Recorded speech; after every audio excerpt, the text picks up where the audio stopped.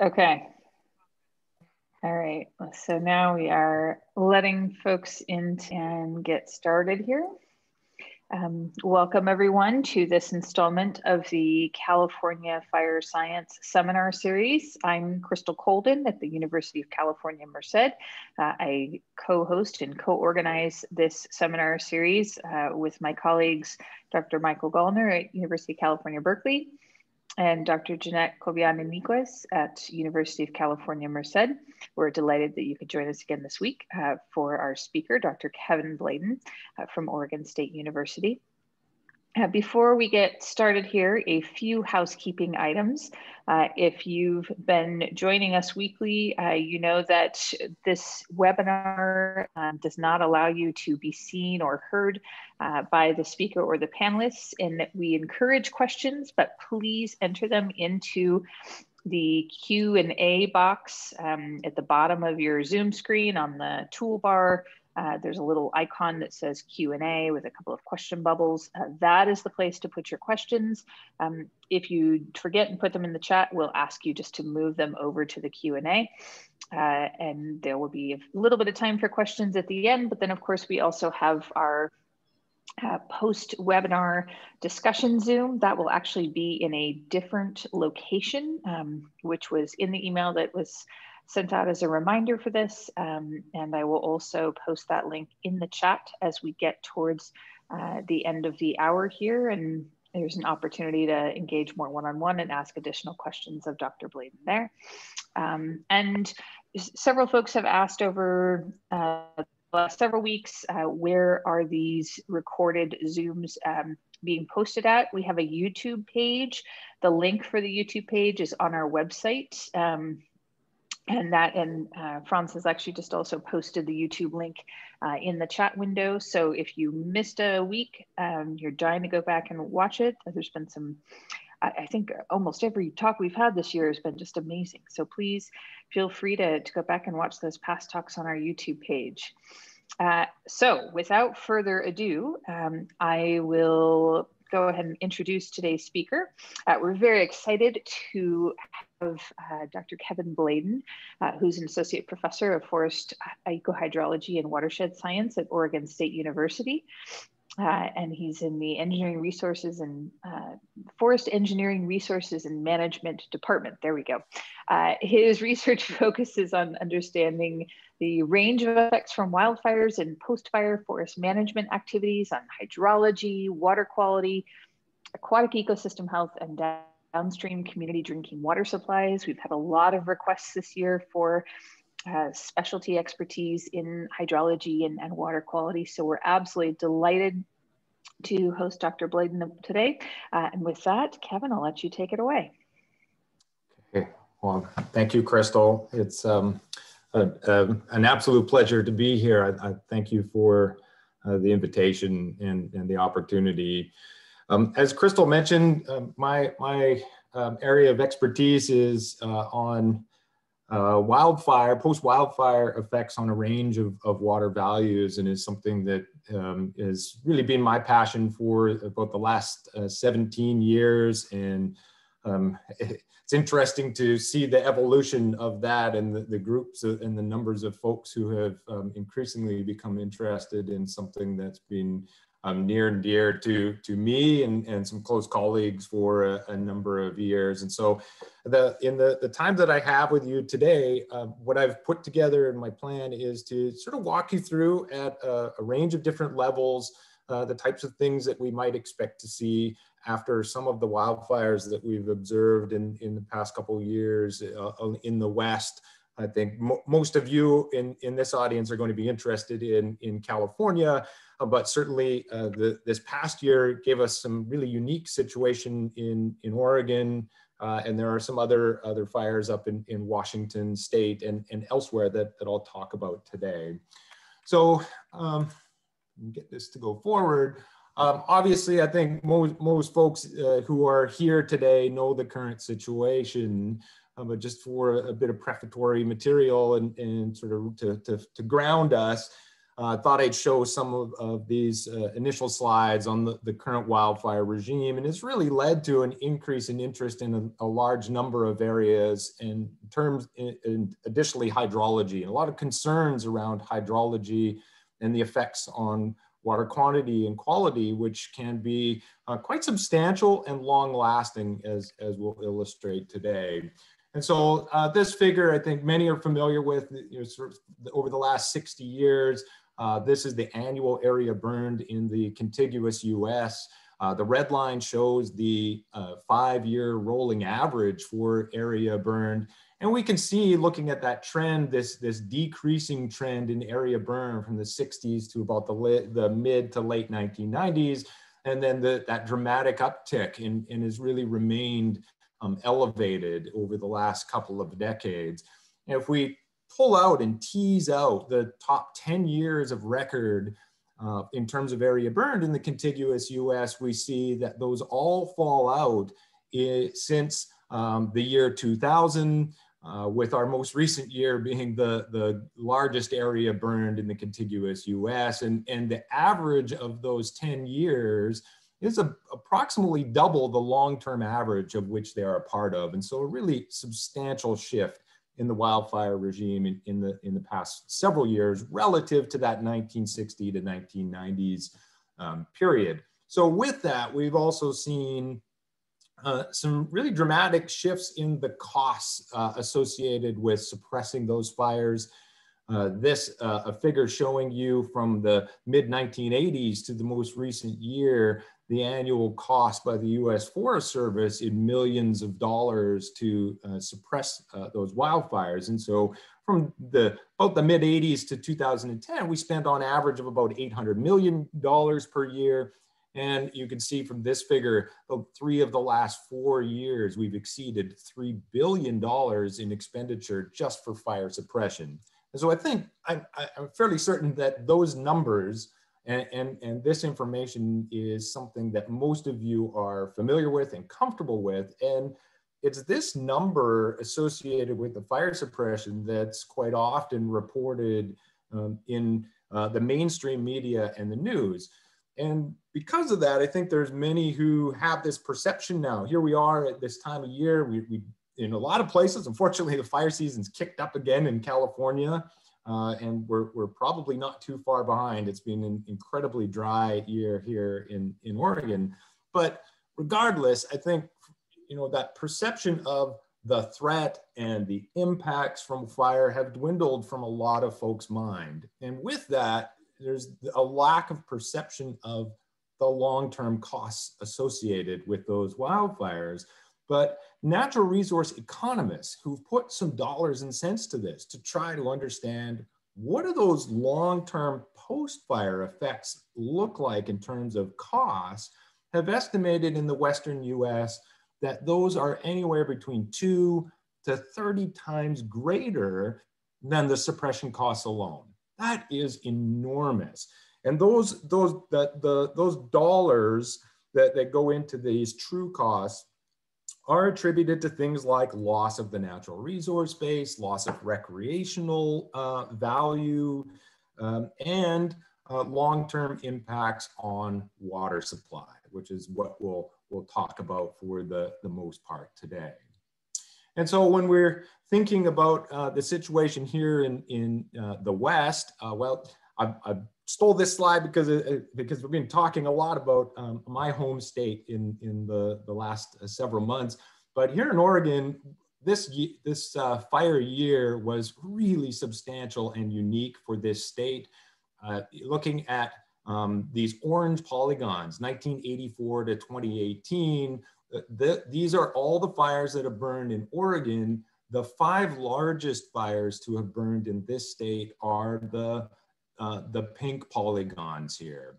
And this state in this past year, I know it's dwarfed in California. I think it was about 4+ million acres in California burned, but for Oregon to have 1.1 million acres burned and burn in the way that they did and in the location they did has really raised a lot of folks' eyebrows in this state.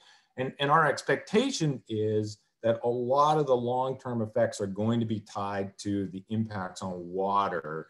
And you can see the location of these fire polygons relative to some of our largest communities in Salem and Eugene, our state capital. And a photo off to the right here is an individual from the city of Eugene. I've been working with several of the cities who are very concerned about the impacts of these fires on their source water supply. And I think you probably read this bullet down here. We had 23 utilities, some burned right to the ground, and others are currently dealing with the impacts of the change in water quality. We've had some that have actually had to shut down their intakes altogether and just rely on the water that they've already treated and hope that the change in water quality passes and they're able to get back online. And so we've already seen that despite a very dry year. And in some sense, we may have avoided some things with that dry year. And so, I know you folks are probably much more familiar with this map and the polygons associated with the large fires that burned in California.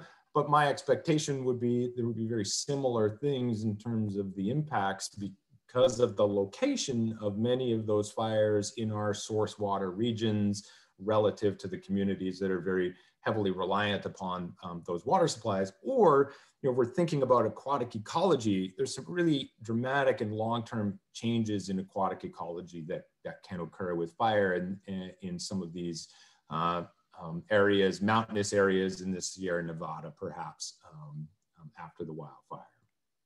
So, starting to get into some of the things now that we've done and the research and the insights that we've been able to glean in terms of effects that we might expect.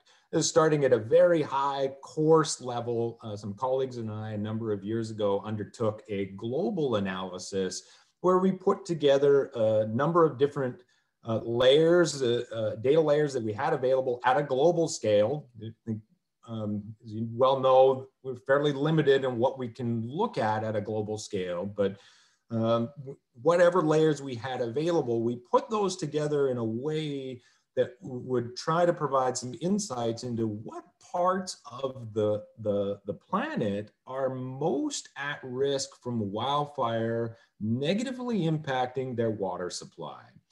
And if we just zoom in the Western US here and take sort of an average of the polygons from the three Western states, we come out somewhere in that upper 30th to 35th percentile. And that's a little bit surprising to us, but we're in terms of globally to be in that upper 30th to 35th percentile of places on the planet that are at risk of our water supplies being negatively impacted and impacting human water needs is really substantial and something to pay attention to.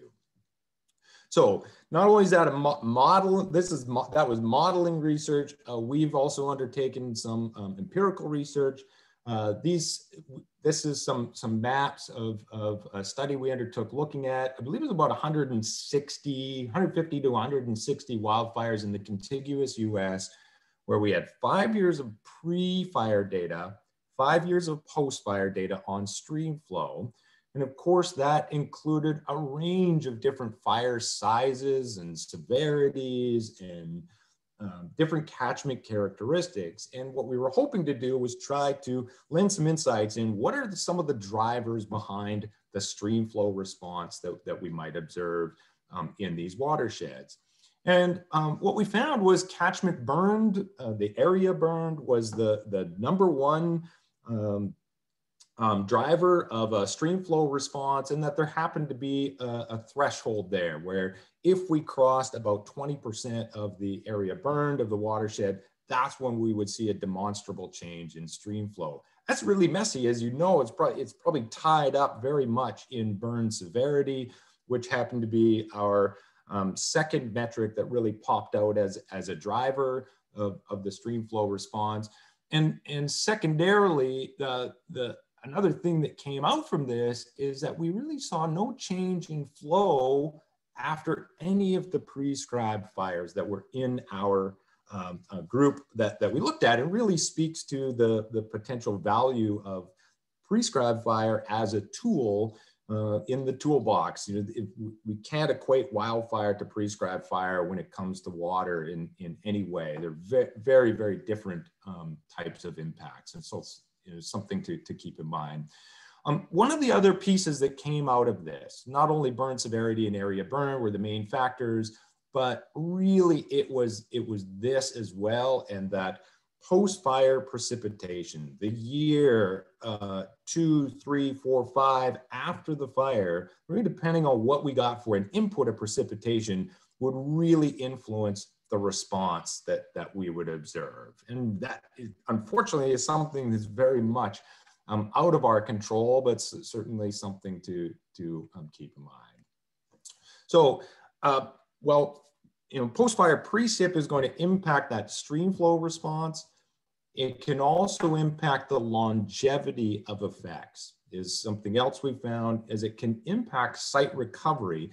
This is some research results that we're currently working up. It was led by a master's student, Andy Wilson, and Ann Nolan at the University of Nevada, Reno, and fortunate to be able to work with them on this piece of work. And what Andy undertook as part of his thesis work was to look at these large fires that burned in the Washington Cascades, over in western Montana Rockies, down in the Oregon Cascades, and then over in central Idaho. And so we got these 4 different subregions in the Columbia River Basin. And he was also looking at the different forest types that dominated some of these areas. So Douglas fir, Engelmann spruce, subalpine fir, we got white bark pine, and mountain hemlock here are some of the forest types. And what he was looking at was the change over time in pre and post-fire forest greenness. And so part of that post-fire and whittling down what fires he looked at, he wanted at least 2 years of pre-fire data and then at least 3 years of post-fire data. And by greenness, what he was using was this enhanced vegetation index, or EVI, which is a MODIS product. And then he tried to relate that change in greenness over time to a number of characteristics that we thought might be important drivers of that recovery.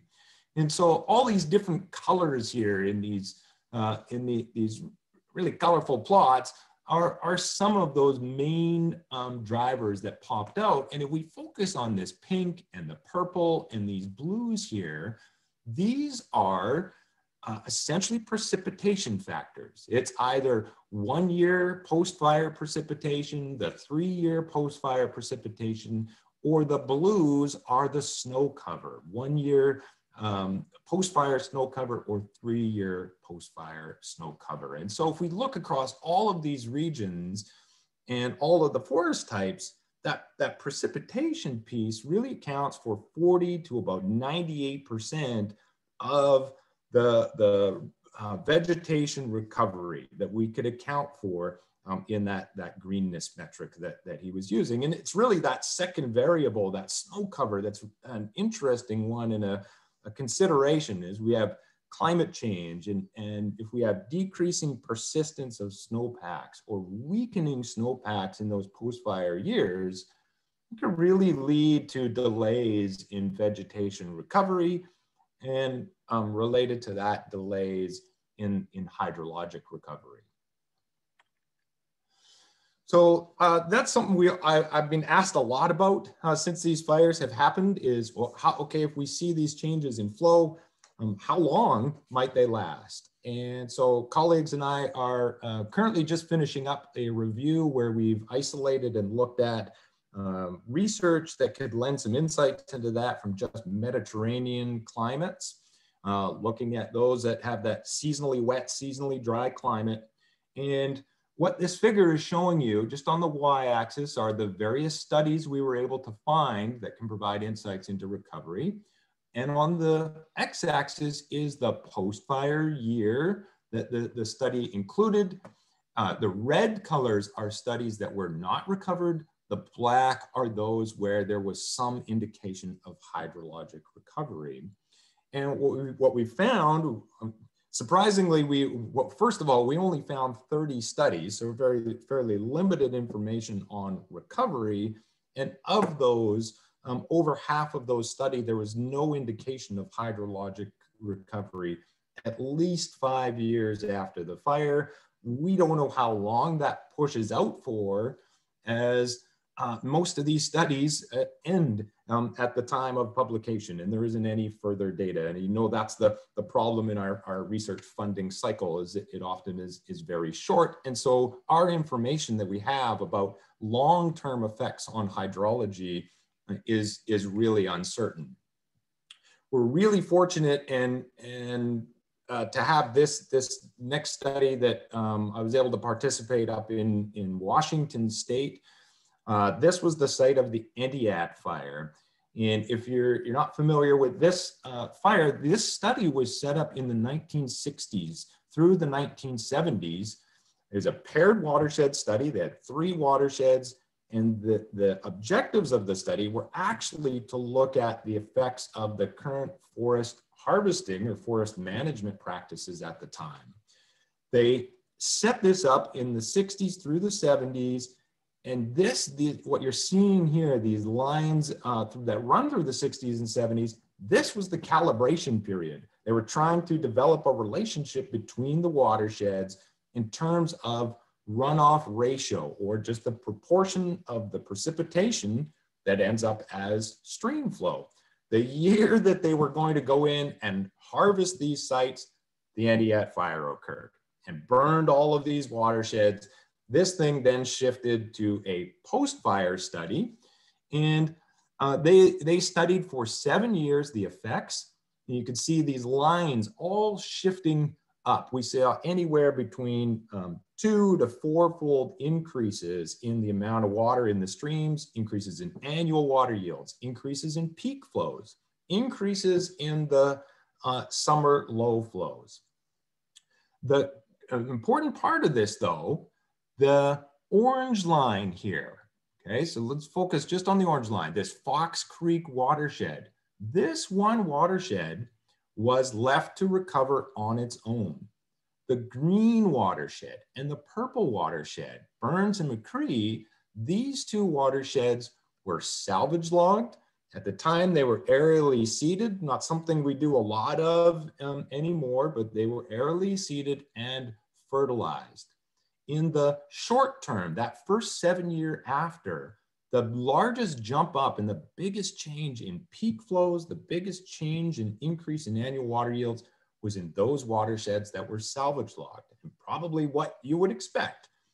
However, what gets really cool about this study is we were able to go back 35 to 40 years after the fire, reestablish the gauging sites, and project this out from in the early 2000s. And what we found was the green and the purple here, Burns and McCree, the 2 salvage log watersheds, they had recovered, the ones that were salvage logged.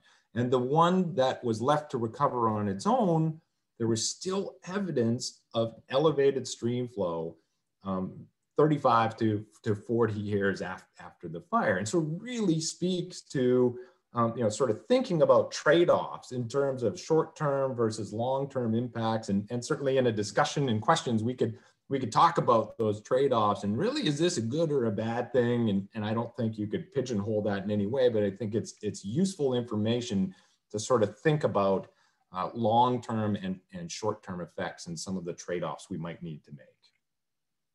Okay, so more water in the streams. They often get, well, why does that happen? Obviously, we're removing the trees and we're removing that evapotranspiration piece, the water use by the trees, but there's also some really profound changes that happen, obviously, to the soil structure, the soil hydraulic properties to change how water is routed to streams.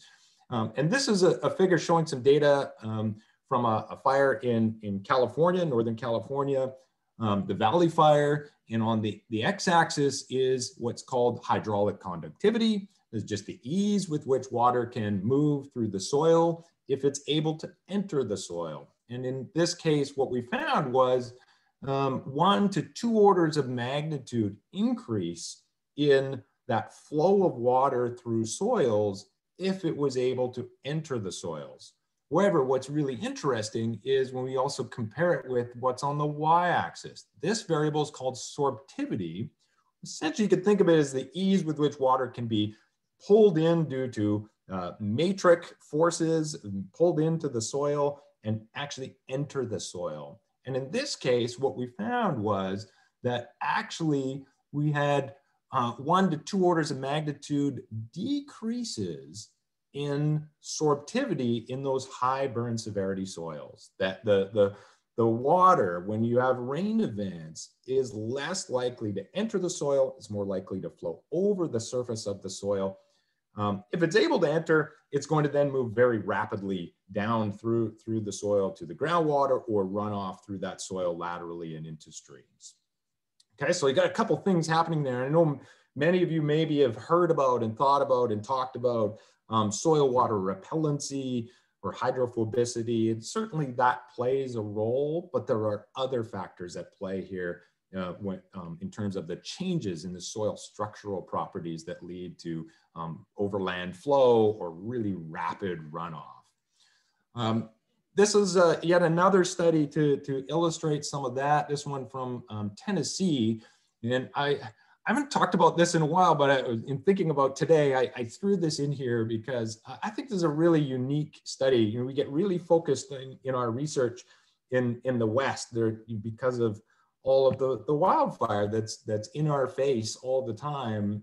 This was a really unique opportunity, and I don't know if I'll ever do something like this again, but really cool to actually go to a location and look at a fire in a completely different light. This was in Tennessee, like I said, really deciduous dominated fire or watersheds. And the reason we went there, this happened to be a neon site that burned. And so we had a lot of opportunity with pre-fire data to get a better understanding of how does fire actually change certain metrics. And part of this was focused on pyrogenic organic matter that I won't talk about, but in terms of the water and water content, we put together some curves here with volumetric water content on the y-axis, matrix potential on the y-axis, or how tightly bound that water is in the soil. And what we found from this is that the water in these low severity burn sites tends to be much more tightly bound at higher water contents, whereas it drains more rapidly and isn't held as tightly in the moderate severity sites. Where this becomes important is thinking about recovery and water availability for recovering vegetation. Whereas we increase the severity, those changes in the structural properties of the soil don't allow the soil to hold the water, and so it's going to drain. And that sort of thing can really contribute to that delayed vegetative recovery that we often observe after high severity fires. Okay, other things obviously that we're concerned about after fires, if we've got more runoff and more water in the streams, is what happens with water quality. This is some research from colleagues in Colorado who put together some estimates across the contiguous US of areas that are likely to burn and where they had data and information for them. So there are some black holes in here that we could perhaps fill in future years, but there are some areas that you folks are probably interested in. And what we tend to see in the West are some of the higher post-fire erosion rates.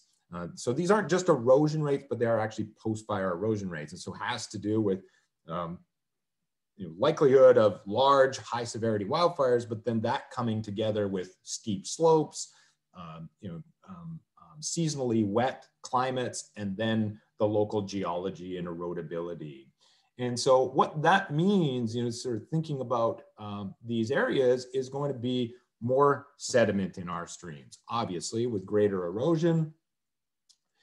This is some study results from a location in the Rocky Mountains that has similar erodibility as a lot of those locations in the West that we're interested about.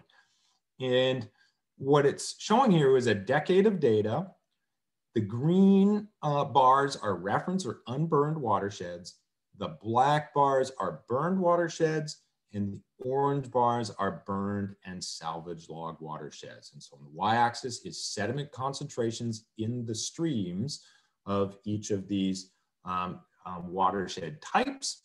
And in this case, what we observed across a decade is about 4 to 20 times greater sediment concentrations in our burned streams than in our unburned streams.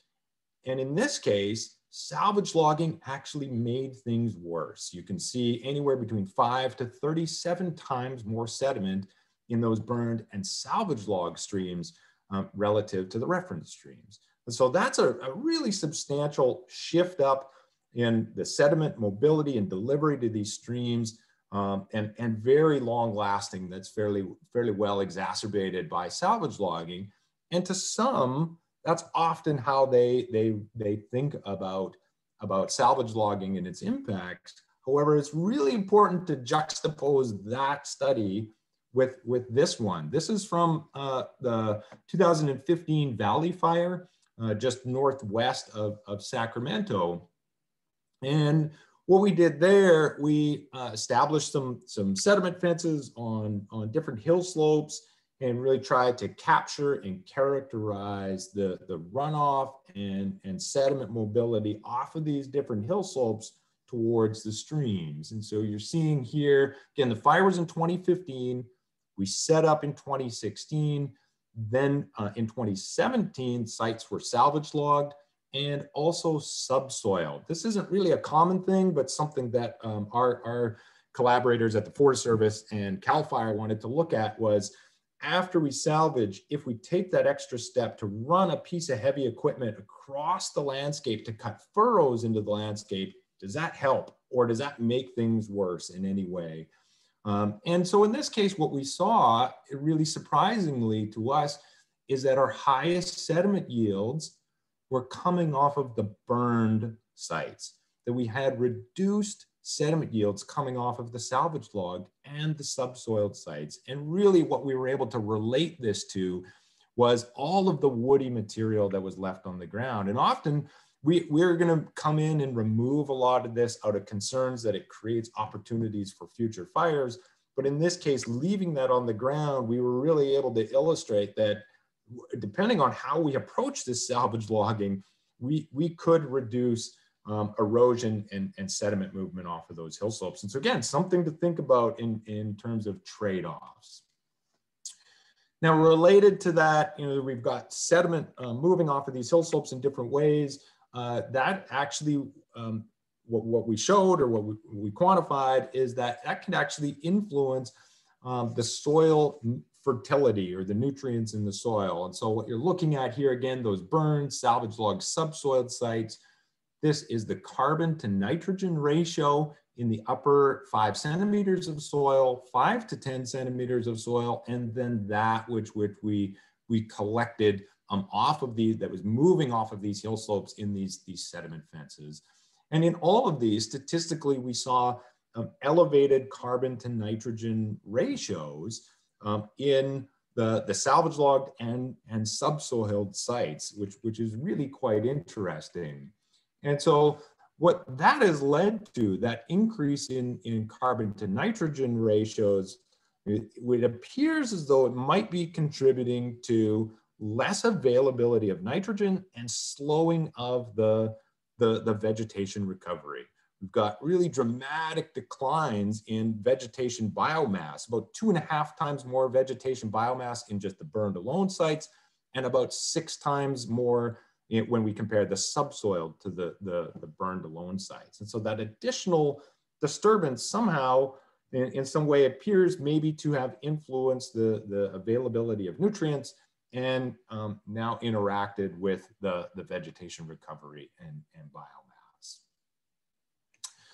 Okay, so other things that I get asked about and think about and I'm interested in are scaling issues. And so, okay, great. If you see these effects in our headwaters, do they actually move long distances downstream, and do they actually impact our communities? This is one study that lends some insights into that. This figure on the left here, is gray is the burned area. And then these little red dots are locations that we installed these little Phillips samplers into the stream. And if you're unfamiliar with Phillips sampler, it kind of looks like a giant crayon. They've got on the front this little opening, and that opening allows both water and fine sediment, suspended sediment less than 0.63 micrometers to enter into the front. And there's a little hole in the back that allows water to go out the back, and the sediment settles out inside of this. So this is a passive sampler that we put in the stream for a period of time. We come back, we collect that, and then you look at the chemistry of that sediment, do some really detailed chemistry, and then you relate that to locations in the watershed where you've also taken samples. So we took samples from the burn and from the unburned areas, and from that, we were able to illustrate that in this reservoir downstream, you're about 50 miles downstream, that the majority, the vast majority, 80% of the sediment that was ending up in this reservoir was coming from this very small portion of the landscape that was burned. Okay, so we know obviously that fires can create erosion, and also with this type of research, we know that once in the system, that sediment can propagate and travel long distances downstream and hit utilities and intakes many years later and create some challenges for them. And so that's something that as part of this that I'm interested in working with colleagues who are drinking water treatment engineers. And so for those of you that aren't familiar with treatment, what I'm just showing here is a table that's got some different treatment processes, the classic conventional drinking water treatment process, down to some of these other processes, filtration type plants. And each of these are designed to deal with different types of water quality. That a conventional treatment plant is really robust against changes in water quality in terms of turbidity or organic carbon, where some of these other newer technologies may be less robust. And so we have a lot of areas that here in Oregon where, well, our forests provide this really great, clean, clear water. And so our communities are left a little vulnerable, that they haven't invested in more robust treatment processes. And therefore, if we get these dramatic changes in things like carbon and turbidity, it can create some substantial and long-term challenges for them, and some substantial costs for them that then get passed on to taxpayers and potentially for decades. And so this is just some preliminary data that we've gotten from one of the large wildfires in Oregon, the Holiday Farm Fire in the McKenzie River Basin, which feeds the city of Eugene, and just sort of plotting that turbidity data. And so despite having a very dry year, we've been set up waiting for storms and trying to capture storms, and they really haven't happened. We've caught one or two storms.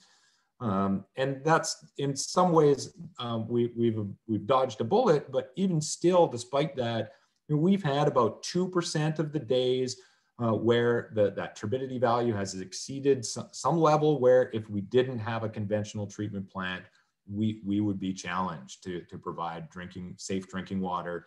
And similarly, plotted down here, this at the other end of the spectrum, this inline filtration, if our communities had something like this that they were reliant upon, about 17% of the days thus far, we've had turbidity levels that have created challenges for them. Okay, so along with sediment, we're always interested in some of the limiting nutrients that might come along for the ride. This is some results from that study that I showed you previously for sediment concentrations from the east slopes of the Rocky Mountains. And what we've observed there are long-term changes in phosphorus. For the most part, after fires, a lot of that phosphorus tends to be orthophosphate, which is bound to the face of sediment. And so if we have sediment and erosion, we may have elevated phosphorus. In terms of nitrogen, often after fires, what we're left with is mostly nitrate. There's a bit of ammonium, but mostly nitrate, which is much more mobile. And so as a result, the majority of studies have only seen changes in nitrogen sort of 2-3 years after fire before returning back to some baseline level. So again, this was put together, this slide was put together before for an audience interested. The Holiday Farm fire this year up in Oregon, we've been very surprised at some of our phosphorus levels that we've observed. You can see up to 1,460 micrograms per liter, not something we had expected in these sites, and will be interesting to follow out over the next number of years. Now, so I wanted to show this study. This is from Chuck Rhodes and colleagues in Colorado after the Hayman fire. This is an important one because, as I mentioned nitrogen and mentioned the really rapid recovery that we see in a lot of studies, this is not always the case, as Chuck illustrated in the Hayman. Following out 14 to 15 years after, he was able to quantify and observe strongly elevated nitrate and total dissolved nitrogen in those burned watersheds, a decade and a half after the fire. And interestingly, what they were able to attribute that to is, again, recovery. So NDVI, I think many are familiar with, again, a type of greenness index in the riparian area. And you could see after the fire, this really drops off. And then over the period of study, fairly slow recovery in these burned watersheds relative to their unburned watersheds. In that slow vegetation recovery has really delayed the recovery in the nitrogen signal. And so, well, again, this comes to our decisions matter on all of these things after the fire, and things to think about in terms of those trade-offs. Okay, and I always have to show this from my work with my colleagues up in Canada in linking the dots.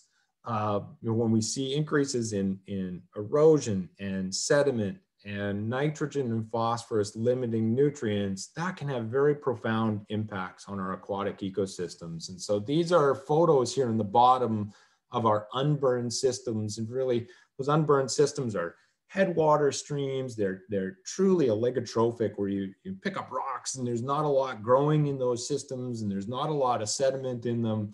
But here we are 6 years after the fire, real proliferation of algal productivity associated with that continued influx of phosphorus, as well as that initial influx of nitrogen in the system.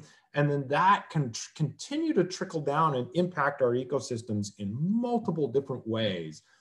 This is invertebrate abundances, where we saw sort of 1.5 to 3-fold increases in the abundances and masses of invertebrates, and shifts in community structure. This is a classic aquatic ecology metric that's used. EPT, just Ephemeroptera, Plecoptera, Trichoptera, so mayflies, stoneflies, caddisflies, looking at the counts of those in relation to diptera or true flies. And you can see anywhere from 8 to 16-fold higher EPT to D ratios in those reference watersheds, really driven by an influx of trophic generalists, the diptera here. These critters here, the EPT, really prefer clean water.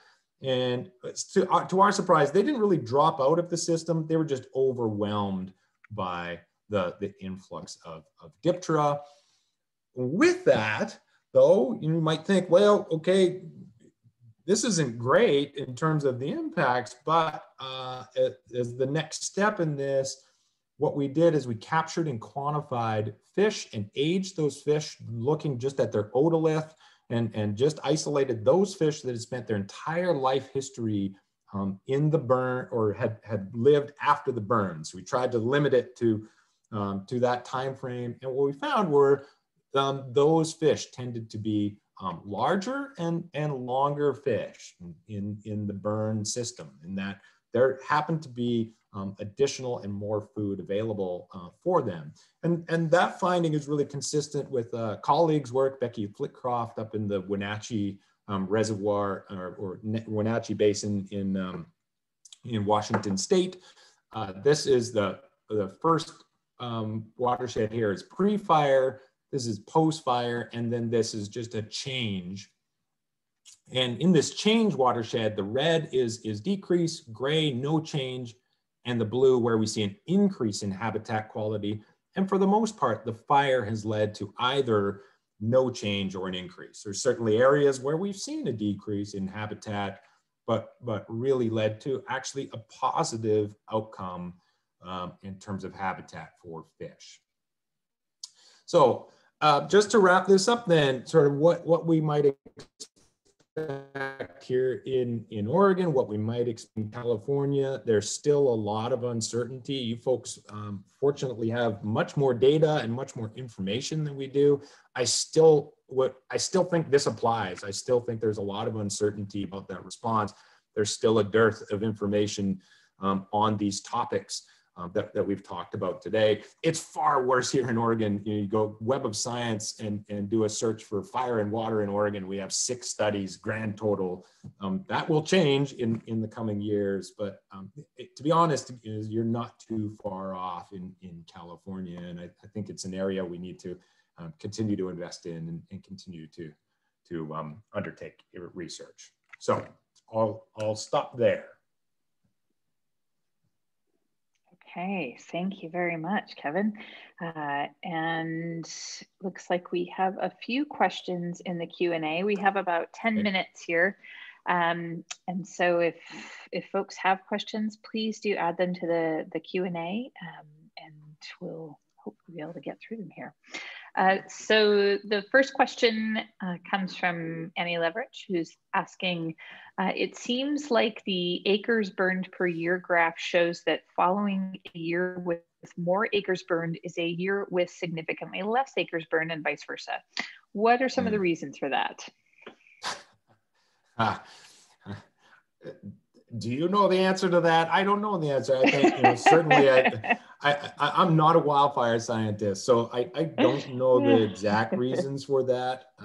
If I were to posit a guess, certainly to me it would be tied to sort of that climatic signal. And while certainly we often have very dry years following each other, my guess would be just that there's probably some strong relationship with climate and area burned. There's also probably some stochastic component in that in terms of starts and human starts and lightning starts. And yeah, sorry, I'm not a wildfire scientist. So you've got me onto icy ground right off the bat. Yeah, no, it's a good question, Annie, and it's and we've sort of put Kevin on the spot by asking that because it's really, if anybody can actually predict the area burned every year, they would be making a lot more money than any of us. So it's interannual variability and the stochasticity of meteorology that is completely unpredictable. And it's not true every year. I mean, there's certainly years where you get several big years in a row and several quiet years in a row, but I think the John and Anthony Westerling type folks are the folks who can answer those types of questions. And they'll still tell you they can't predict it either. It's tough. I'm sure. Looking back and understanding why is much easier than trying to project forward. So this is your chance to ask a lot of great hydrology focused questions and water quality focused questions for Kevin, because he is our expert here today. To be honest, we could probably inject that same answer that we just gave to a lot of the hydrology questions, is that it's so difficult to understand and predict. I hope that folks caught this whole idea of variability and differential responses. It's so challenging. Yeah, that's a great point. That's because we've been trying to manage water supply a heck of a lot longer in California than we've been trying to manage wildfires across huge landscapes. And man, we're not very good at that either. It's the hit or miss of trying to predict this year's snowpack. So we have a question from Anya, who asks, "What do you know who this one's coming from? What causes the increase in the C to N ratio? Is it the additional carbon from bird material, or would nitrogen amendment or planting legumes help reduce that impact on regrowth?" Yeah, great question. Yes, I think it's that increase in C to N. It is from that initial influx in the carbon with a bit of regrowth, but the microbes really, our sense is from some of the detailed work that colleagues are working on, that the microbes in those sites really start to rapidly take up the nitrogen. That the whole story, at least on our sites at the Wildfire, we're really tied to the nitrogen piece and how much of the microbes remain and are on site associated with those different disturbances. The thought might be that this is one of the working hypotheses we had, was that additional disturbance, the salvage logging, the subsoiling, where we run heavy equipment across, that sort of break up some of those water repellent layers if they exist, or break up or change that soil structure, can help the microbial communities. But in doing so, those microbial communities really rapidly start to take up a lot of that nitrogen, more so than in the burned alone, and shift those ratios that we've got more carbon available and much less nitrogen, and may then delay some of the recovery.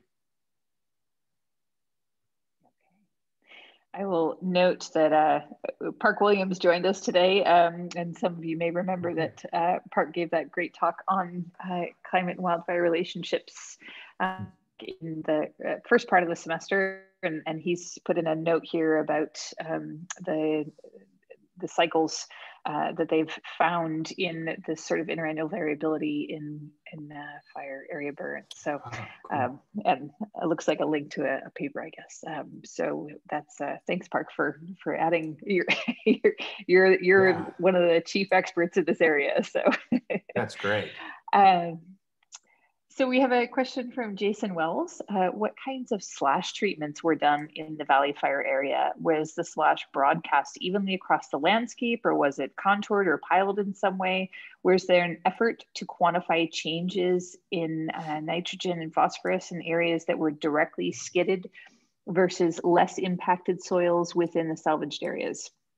And finally, how might we design treatments to maximize the sediment saving benefits that you found while minimizing the loss of soil nutrients? That's a lot of questions.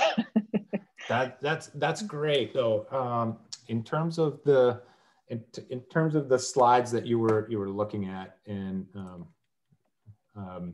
that slash treatment on those sites, for the most part, the results from that component of the study, there was nothing done strategically. It was, okay, it was really operational. Whatever fell during the operation as trees came down and branches broke off, and really the materials that were left behind were left in place. The next stage to that, which really gets to the key part of Jason's question, were the questions that we had. If we actually strategically approach this, are there things that we could do? And so we have undertook the next level of this, where we worked with folks from CAL FIRE and U.S. Forest Service, and went to different hill slopes and left some as they were, like you're seeing in the photo at the bottom. And then we took others where we actively removed that material. We took others where we hand placed material. We took others that we drove equipment over and compacted that further into the ground to stay in place. And what was our other treatment? Oh, and another we actually went to the effort of putting water bars mid-slope. And then we ran a whole bunch of simulations to see which of those might be most effective if we had a overland flow, rainfall type simulator at mitigating the erosion. And similarly with the nutrients, we took the nutrient pieces. That work is still not worked up at a place where I feel comfortable to know exactly what the results are. We just did that the last summer, and so we have all that data in the works, and we'll be able to answer those questions. And it's a great question to know operationally, are there actually things that we might be able to do? Okay. So we are right up against 4 o'clock. Sure. So if you would all join me in thanking Kevin Bladon for a fantastic talk on this topic. We've had a lot of interest this year. As noted, we, as usual, have our hour-long discussion and ongoing questions. I've copied over the questions that folks put in the Q&A, and we'll continue hitting at those in the discussion section. The link for that is in the chat box right now. It's also in the email reminder you get for this seminar series. So please go ahead and switch over to the discussion, and thank you so much for joining us today, everyone. And we'll see you next week. And Kevin, you can go ahead, and I'm going to stop recording.